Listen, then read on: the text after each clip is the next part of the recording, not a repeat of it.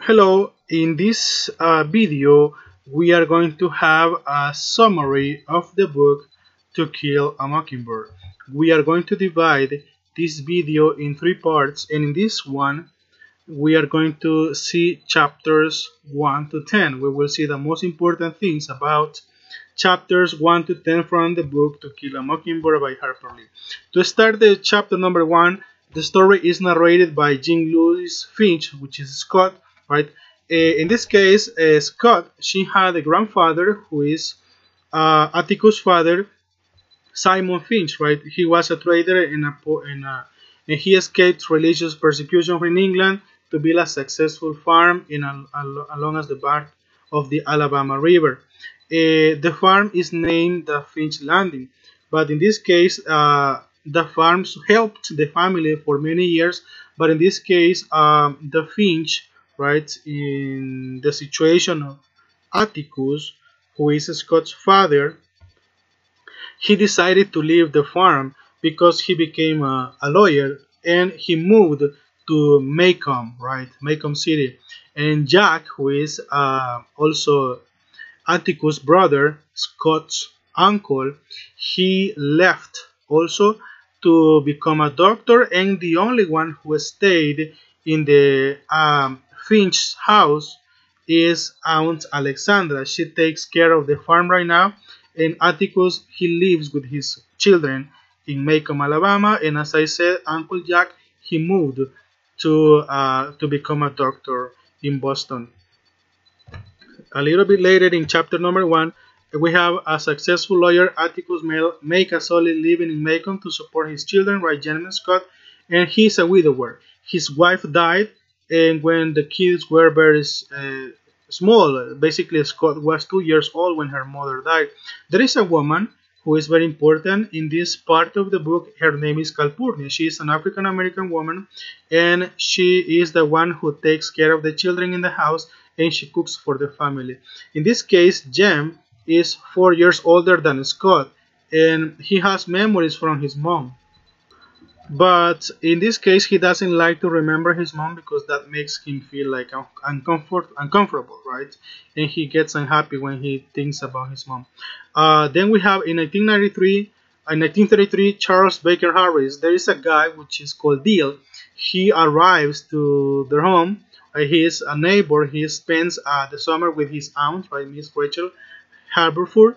And Deal does not discuss his father, but quickly becomes a chief and a very good friend from Scott, right, and Jem. They become like a good group of three, and they are doing a lot of crazy things together. But only Deal comes only for the summer, only for vacation. In this case, one of the suggestions that Deal makes is that they could draw, right, Bull Radley from his house. I mean, Bull Radley is a guy who lives next door from the Finch house, and he is considered to be like a crazy guy. He has some mental problems, and he doesn't go out of his house. Some people say that he is a killer and etc. So all of these like rumors about his life. And Deal suggests that if they could make Deal go out of the house by doing some drugs and by doing some things, right? As I said, Arthur Bull Radley is the guy who lives next door, and he hasn't gone out of his house. And then, according to the myth, right, Bull had gotten into trouble, and his father imprisoned him in a house as a punishment. He was crazy, right? And he was not here from 15 years later when he stabbed his father with a pair of scissors. Basically, Bull Radley was like outside, inside of the house with his dad, and he got some scissors and he stabbed the scissors on his father, and that is another reason why Bull Radley doesn't go out of the house. The father of Bull Radley is Mr. Radley, right? But Mr. Radley didn't want to send Bull to an asylum, so he decides to have him at home. At the very beginning of the book, Mr. Radley dies, and Bull, right, Bull Radley stays with his brother, which is Nathan Radley. Nathan Radley is the one who takes care of Bull right now, and they live in the same house, right? And Deal and the other kids are fascinated with the story of Bull Bradley, and they want to know more about him, like very like curious kids, right, who want to see something strange from the other houses. And they go and they touch, right, the house. They try to knock, they throw some things, and they try to make noise just for making a boo coming out of the house. In chapter number 2, the story changes a little bit, because in this case, September arrives and Deal goes right to his house in Mississippi. And the problem, or the one of the first problems from Scott, is that she is going to go to school for the first time. And Jem, he's a good brother and he helps her, right? And he takes her to school, and he likes to help her, right? Scott believes that her teacher, Miss Caroline Fisher, deals with poorly students, right? One of the problems is that Mrs. Caroline doesn't like the way in which Scott behaves, right? Uh, and also, Miss Caroline is from Winston County, which make the children believe she cannot be completely trusted. This place was not a good place, they said, and they didn't like that place, so that's why they didn't like the teacher too much. Uh, Miss Caroline also concludes that Atticus has taught Scott how to read, and she makes Scott feel guilty because she knows how to read, even though she's in first grade, and she knows how to read. And by that time, kids are not supposed to read, so that's why the teacher gets angry, and she thinks that her father helped her to do that. But in this case, Calpurnia is the one who taught Scott how to read. In chapter number 2, there is also another situation, which is that Walter Cunningham. This is a guy whose family is very poor. They don't have any money. And in the other video that I created, you will see that description about the Cunninghams. They don't have money. So the teacher offers him a $1/4 to go downtown and to buy something. But in this case, Walter is not able to pay, and Scott like talks to the teacher and explains that he's a Cunningham, and the Cunninghams don't have money to pay back. Because of that, the teacher gets very angry and she punishes Scott, and because she is telling bad things about Walter, and she's right, but she didn't have to say this. So the teacher basically punishes Scott, right? And she sent her to the corner, actually. So well, in the previous video, we explained about the Great Depression in the 1930s, which make in this case the Cunningham is a family that was affected by that, so they didn't have money. And when Atticus, the father of Scott, he made some legal services to them, the Cunninghams used to pay with firewood and some hickory nuts and some greens. So that is how they pay. In chapter number 3, we will see another problem, right? Remember that the teacher sent Scott to the corner because she was punished, because she told about Walter Cunningham's situation. After this problem, Scott was really angry, and at lunch, she rubs Walter's face on the dirt. She, the girl, Scott, she hits the boy on the dirt, and by this time, Jem, the brother, he comes back and invites, like separates them, and he invites Walter to join them at the house for lunch, right? So he's invited. The two children with Walter met Atticus at home for lunch. So in this case, Walter Cunningham, the kid, he goes to the house and they eat at the Finch's house, right? In this case, Walter talks about with Atticus about farming and all these things, some things that Jem and Scott don't understand.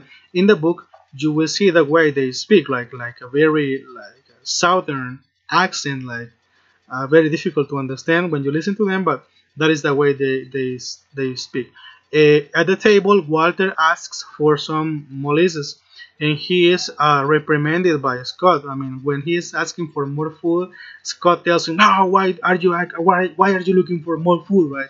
This is my house." And Scott makes him feel bad actually, but in this case, Calpurnia helps, right? In this situation, Calpurnia, you remember that she is the one who takes care of the kids at the home, and she helps, and then she tells that she calls Scott to the kitchen, and she tells her that Walter is a guest, and he has to respect him, and he has to help him as a guest, right? And Calpurnia tells Scott to be better hostess, right? And she cannot behave.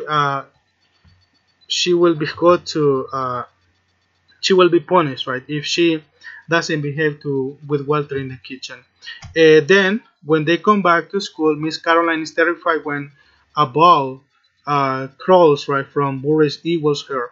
Boris Ewells is another guy, another situation very similar to Walter Cunningham.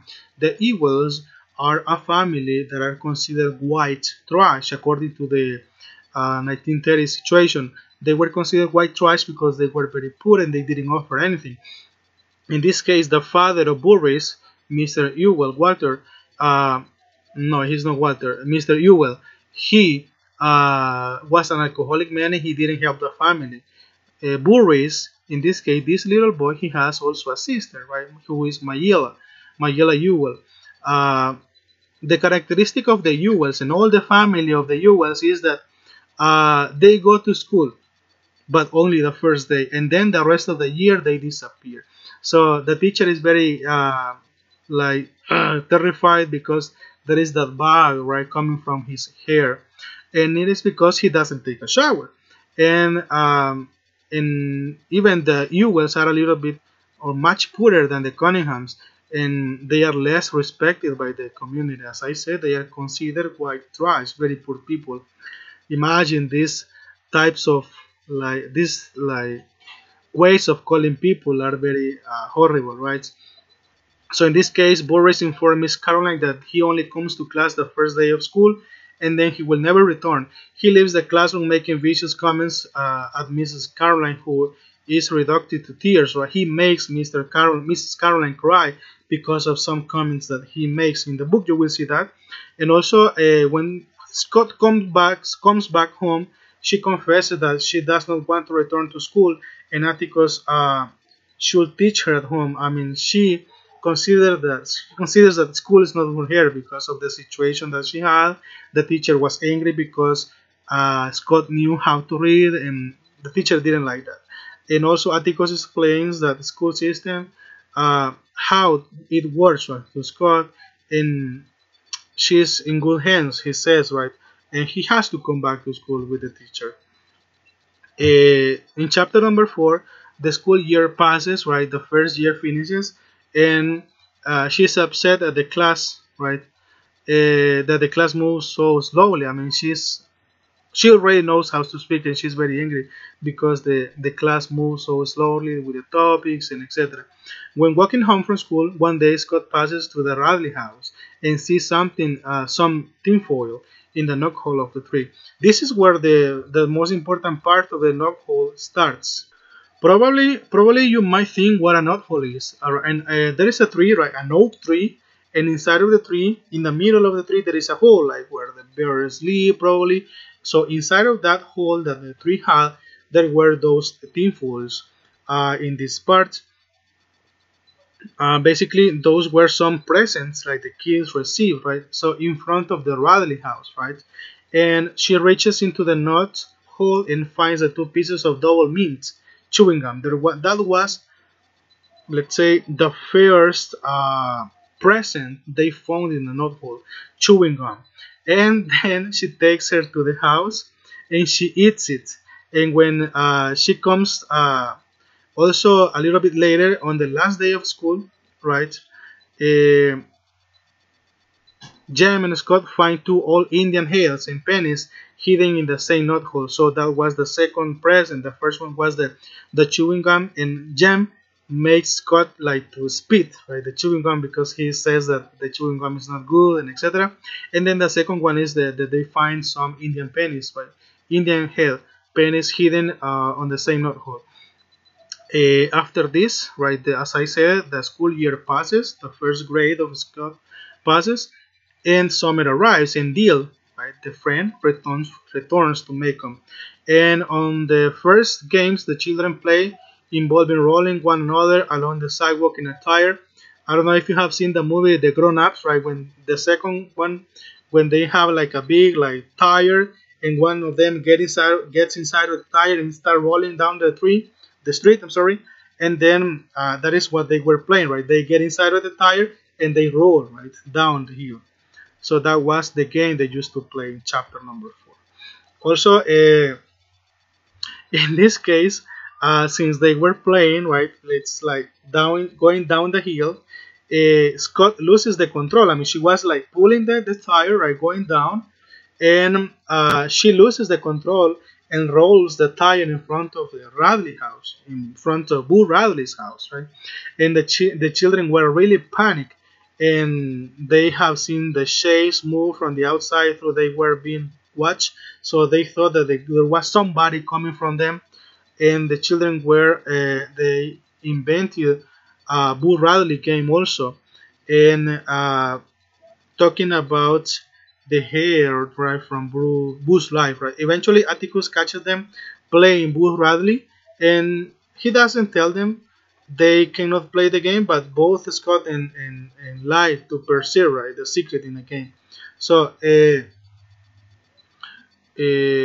this case, Atticus is like very, let's say, pleasant, right? He doesn't tell a lot of things to them. He's like a good father. He doesn't scold them. But in this case, they were playing this game, right? Like Boo Radley, right? Like a scary game. So this is a little bit how chapter number 4 ends. In chapter number 5, the things change a little bit because Deal and Jem they have a better relationship. Let's say this well, and they forget, let's say, about Scott. They play about themselves, and Scott is like put aside. So she gets a little bit angry, and there is a woman. As a result, says Scott feels left out and begins spending time with the neighbor, Miss Maury Atkinson, a widow with a talent for gardening. She has a beautiful garden and flowers and etc. So Miss Maury talks about her uncle Jack, right? And she was the friend of her uncle, and she also talks about Boo Radley, and she says that Boo Radley, when he was a kid, he was very nice. He was not that sick. And probably the situation of Boo Radley is because of her father, that her father was a little bit angry and like very strict, right? She tells that about Boo, right? And all the rumors about his life are false. So she makes some clarification about Boo Radley. And by that time, Jem and Deal they plan to invite Boo Radley for an ice cream. So they try to send an invitation to invite him, try to eat an ice cream, but of course Boo Radley will never accept. So when they are making the decision of inviting Boo Radley to an ice cream, um, they plan to put like the invitation in the middle of the window, and in this case, Atticus appears and stops them to and tell them that stop tormenting the men, right? With their notes of their Boo Radley game also. So he tells them to not to do that. So in chapter number 6, basically the summer is going to finish, and Deal is about to go to his house, right? And then the boys plan to do something very funny. They plan to snake over the house and try to see right Boo Radley. And when they are inside, they see like a black shadow. And while they are inside of the house, they see the black shadow. They listen to the shoot of a gun, like, and then they run away because of that. And then when they are trying to jump the fence, Jem loses his pants. His pants got stuck in the fence, and then he runs away because he listens to that noise, and he feels that somebody's gonna shoot them. So that's why he loses his pants, and he left his pants behind. And now, because of the confusion, the children know that they will miss, right? And then, basically, when they guts right outside of the house of the Boo Radley. He goes to his house. Everybody listens to the shoot of the gun, so all the neighbors go outside and they start like thinking and saying what happened. And finally, somebody tells them that Mr. Radley saw an African American guy in the yard, and that's why he shot. And Atticus by that time notices that Jem, his son, didn't have the pants, right? And he asked them, "Hey, what happens, right, with your pants?" And then Deal comes to rescue him, and Deal tells Mister, the father of Jem, that he lost his pants because of a game they were doing, and they were playing matches, and that's because of that they were playing cards. I'm sorry, and they lost basically the pants. That is basically how this part of chapter number 6 goes. So the game they were playing is poker, and Atticus is, wow, what are you playing poker? So you are very young to play poker, and they say that they were just playing with matches. They were not playing with money. And a little bit later, Scott wants to get his pants back, right? So he decides to go to the Radley house to find his pants, and to the surprise of him, in chapter number 7, he finds his pants like folded and mended in the fence, right? Somebody folded them and mended them. So these events happen in chapter number 7 when they found the pants were hung in the fence. Also, on the same the two children are like in their way home from school, and they discover, right, another treasure found in a knothole, and there was a great ball of twine, and they take it because they think that it was not for somebody. Nobody claims it, right? And also Scott comes back to school to second grade, and she's not happy, but Jem encourages her, and she tells her that she's gonna do better. Also, they found some other mysterious things, like in the tree they found two soap carvings that resemble themselves, right? Was like some soaps, right? And then the boy carved them like two little kids, and they found them on the tree, on the North Pole as well.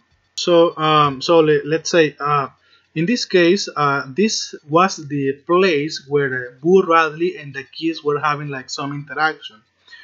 He left some presents for them, and then the kids took the presents, but they didn't have like any communication. The only thing was this, right? The presents that they had.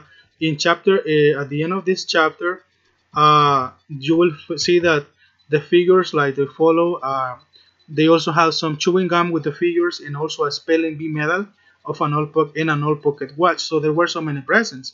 The following day, after the discovery of all of these places, they saw Mr. Nathan Radley, who was Boo Radley's brother, filling the knothole with cement. So he was completing this part because he realizes that Boo Radley was going out of the house, putting the presents for the kids, so he decided to cover the knothole with cement.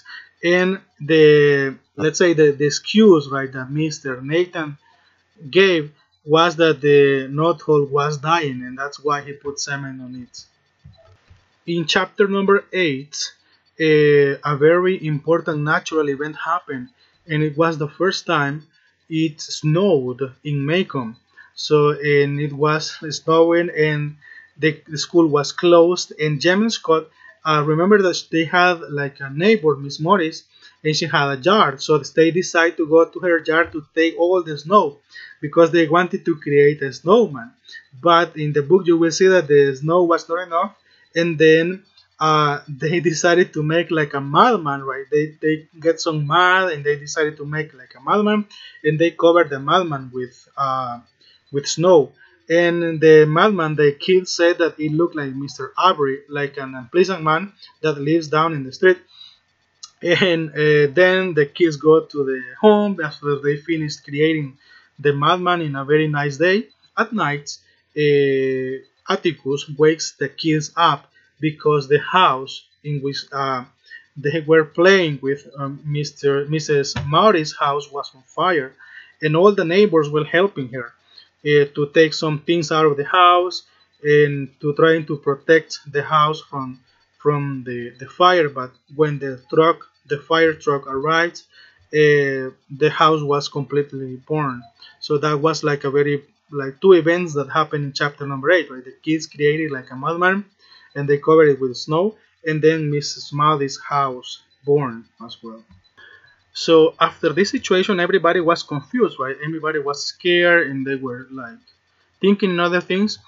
Something important happened over here is that somebody put a blanket in Scott's shoulders, and she didn't have any idea of who did that. Jem realizes that Bull Bradley was the one who put the blanket to Scott because it was very cold, and Atticus also realized about that, and they agree that they are not going to say anybody that Bull Bradley put the blanket on Scott's shoulders. And then Miss Mary, she is in good spirit, and she says that she's gonna construct a very small house in her yard, and she will live there. And but Mrs. Mary says that she's also very surprised that Bull Bradley get out of the house, and he put the blanket to Scott. In chapter number 9, something important happens. There is a guy which is called Cecil Jacobs. In the school, he is telling a lot of things to Scott about her father, and he says that Atticus is a Negro lover. A Negro lover is the person who loves African American people, right? And he starts, as I said, insulting Atticus, and Scott almost gets into a fight. Uh, because in this is the part in which we know that Atticus has been asked to represent Tom Robinson, an African American man accused of raping a woman, a white woman. And Atticus realizes that she can't with the case, but he explains to Scott that he is the proper thing to do, right, to Tom, and Tom deserves the best defense he can offer because he knows that he was unfairly accused. Right. Scott's then Christmas arrives, and Scott's they have the visit of Uncle Jack, right? Uncle Jack is the brother of Atticus, and Scott has the bad habit of cursing in front of Uncle Jack.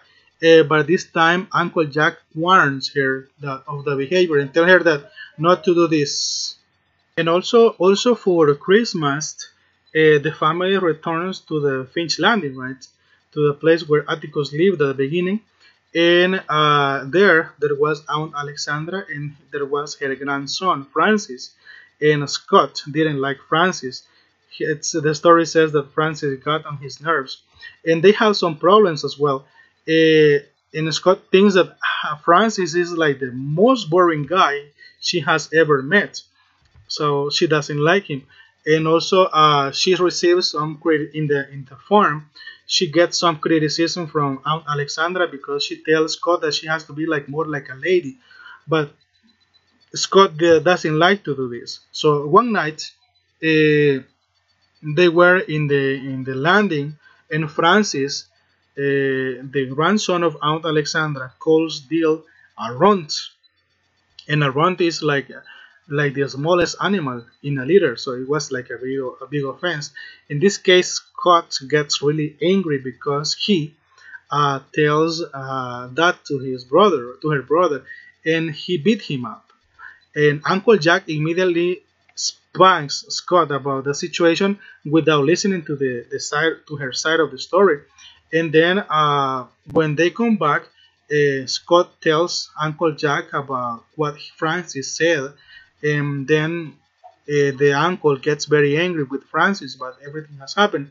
And he also talks to Uncle Jack about the things that they have already told about her father as well. And also later, Scott start telling Atticus that Tom Robinson is innocent, and but it will be impossible, right, for a white jury to help him. In this case of the story, Scott starts realizing and feeling like acceptance to Tom Robinson's situation, and she already knows that he is unfairly sent to prison, and she says that he's innocent, but the white people will never help him because he is an African American guy. Basically, then in chapter number 10, this is gonna be the end of this short video, the first part. In chapter number 10, we find that Scott starts like feeling like really bad about her father because she says that her father is very old in comparison to the other fathers of the town, and they feel embarrassed because Atticus is much older than and that he enjoys reading too much, and he doesn't like hunting or fishing, right? One day there was a mad dog outside of the house, in the Finch house, right? And the children were playing, and they ran to the house.